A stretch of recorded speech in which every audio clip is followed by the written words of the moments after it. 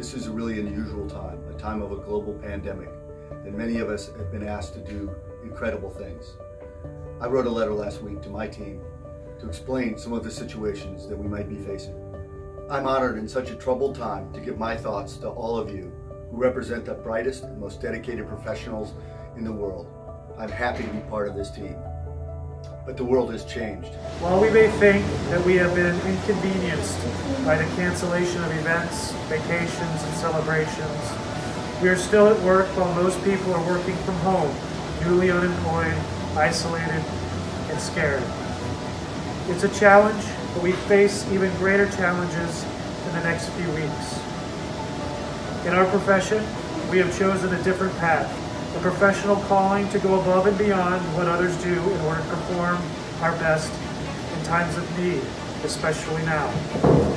At times, our best might not seem to be enough, but I have no doubt we will work tirelessly to reduce pain and suffering, take care of the sick, and reduce fatalities. In the next few days, we will be asked to and will do things that perhaps we do not want to do, did not sign up for, and may not be prepared for. Whether it is emergency triage, medical care, ICU care, or basic care management for the sick and dying, it will challenge us all.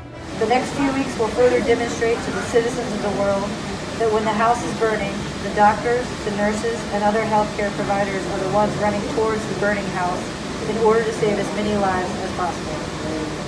All of us will be asked to shoulder an extra burden, and it will not be easy.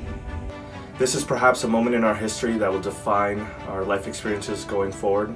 I know that each of you will work hard and endure what is to come. Working together as a team, relying on your expertise and training, and relying on each other, we will persevere. I truly believe we will get through this crisis that is threatening our world and be stronger in the long term. I am proud of the work and dedication that each of you will show in the face of unparalleled adversity. I hope that looking back, this letter is seen as overly dramatic. I also wish that I could offer words of solace and facts, but we face a crisis of uncertainty as well as illness. We as a team will work to support each other and our mission. I'm content in knowing that I am facing this crisis with the best team in the world, and we are dedicated to the ultimate goal of preservation of life. We as a team will work together to fulfill our mission, to support each other during this time and during this crisis, to do the best that we can to save our patients. Best wishes to you and your family in this trying time.